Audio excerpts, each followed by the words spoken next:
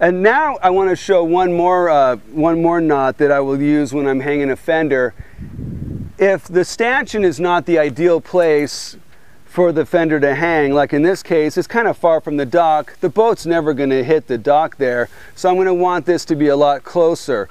But I don't have a stanchion here, so I'm going to tie it around this lifeline, say.